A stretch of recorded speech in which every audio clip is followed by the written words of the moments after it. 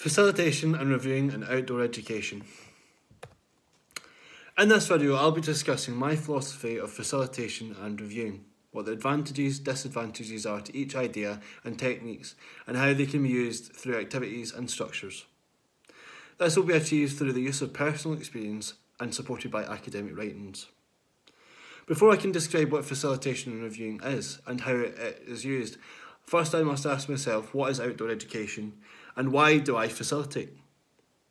Each facilitation technique is different, with everyone having a slightly different outcome depending on what it is I'm trying to be achieved.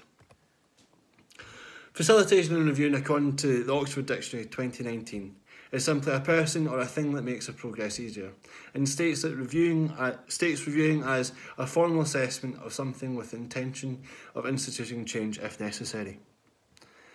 Within my philosophy, I simply regard it as someone who provides, who guides the experience, with the reviewing at the end as a technique to reflect back on the activity. I've always had a fond interest in the outdoors and sharing my knowledge with others by facilitating an experience that will highlight the importance of the outdoors on our development.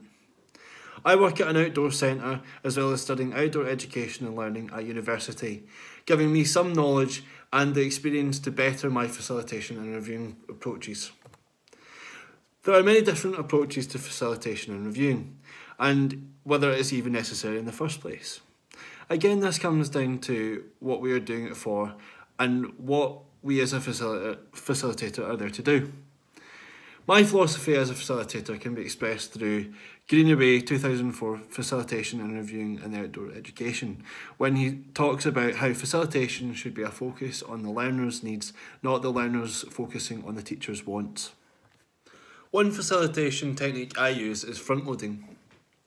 This is where I do the initial briefing to the group, a start to finish run through of the activities, giving key points in advance of the experience. I usually use this as a collecting point to get everyone together on the same mind frame in order to be focused on the activity ahead.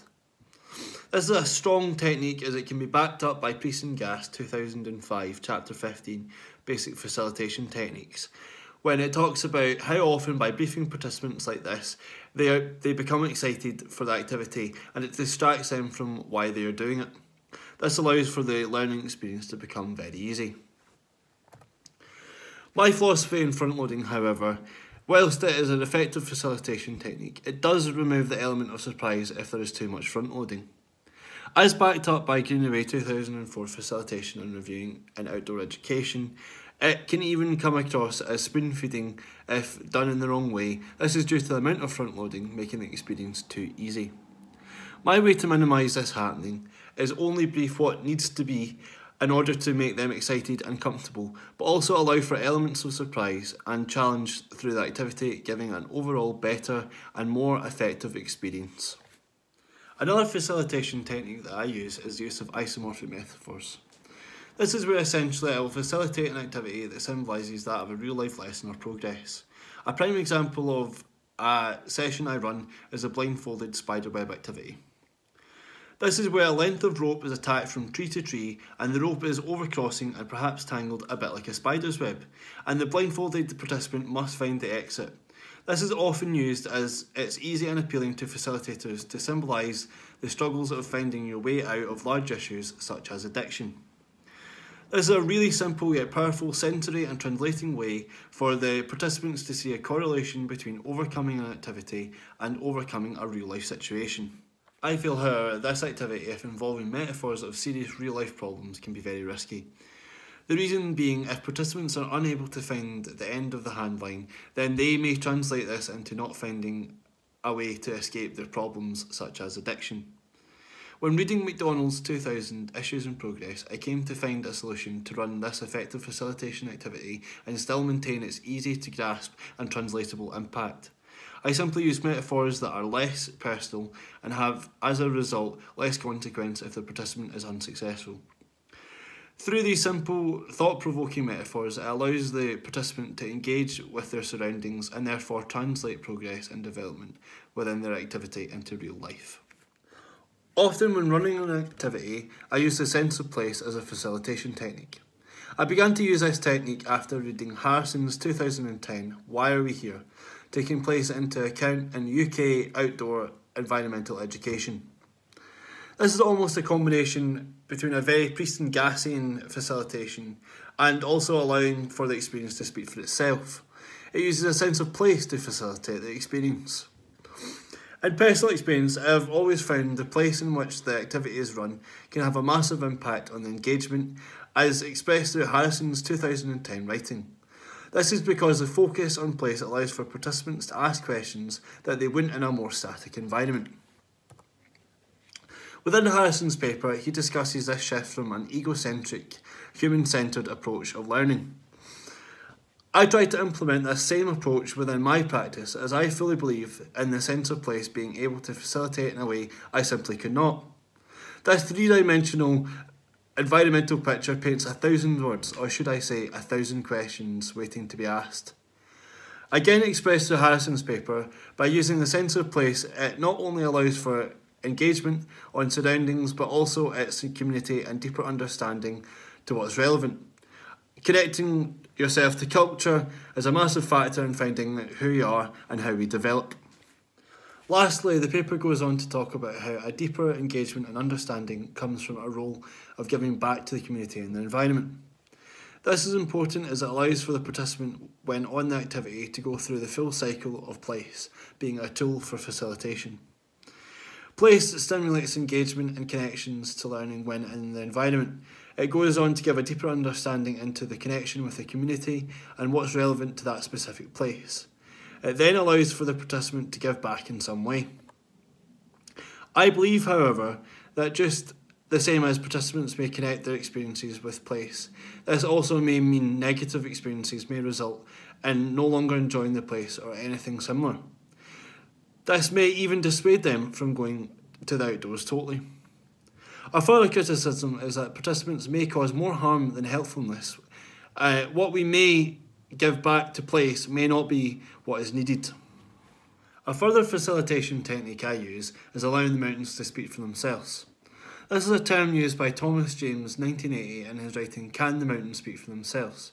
Meaning, the outdoors cannot be taken at face value by simply as a good day out with no other factors required for learning or progress to occur. I use this method often as I believe that the sheer impact of the outdoors alone can be enough to stimulate the outcome desired.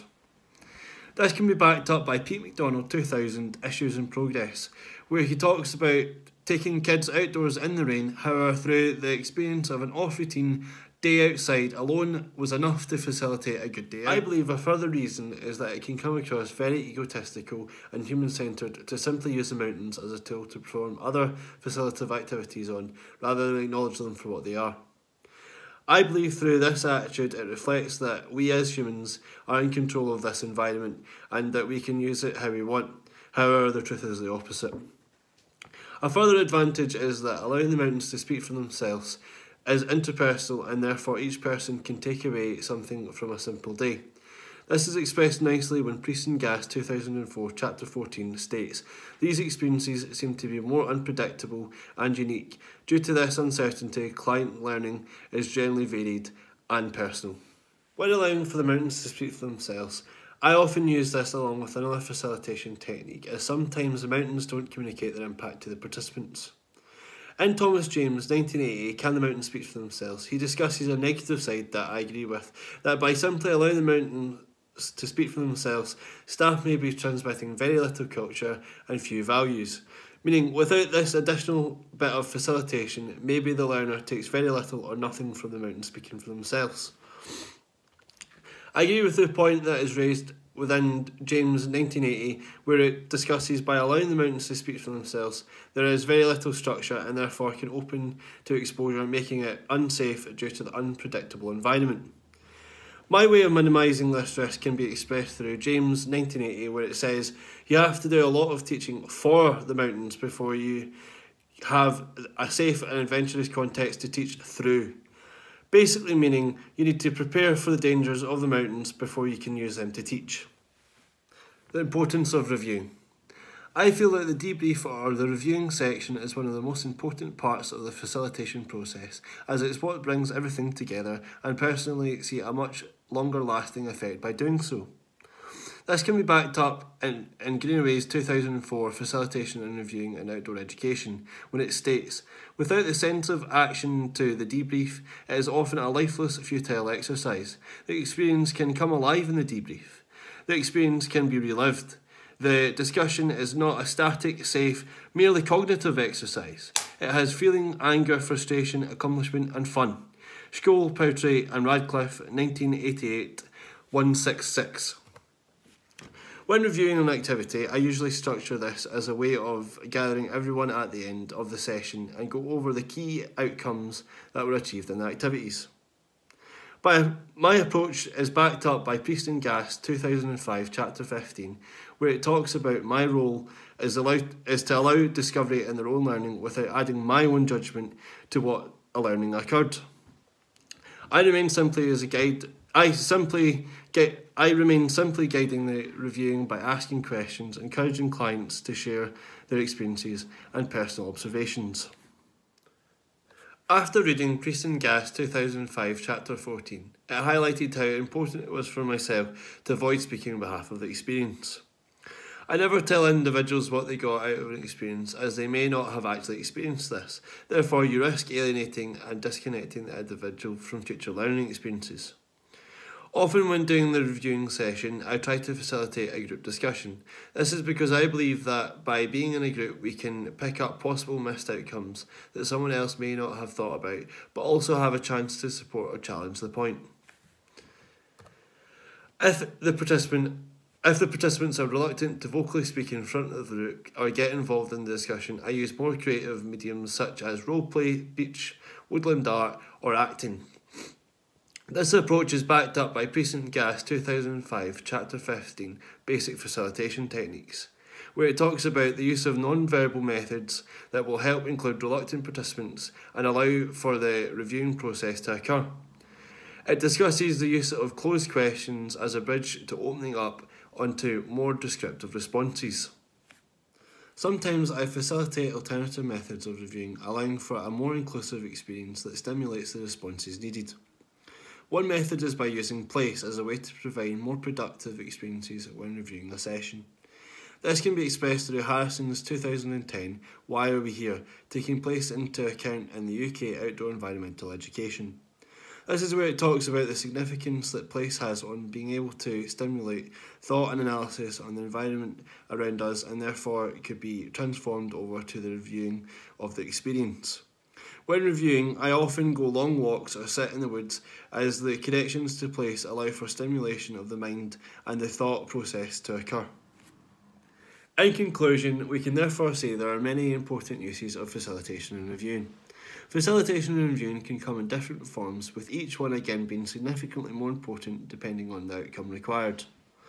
Each approach should be evaluated on the basis of what it is we are trying to facilitate and whether it's even correct to do so in the first place. Through the use of academic writings and personal experience, I have been able to develop what I think are some of the best approaches to facilitation and reviewing. This in turn has allowed the learning experience for the participants and myself to become more valuable.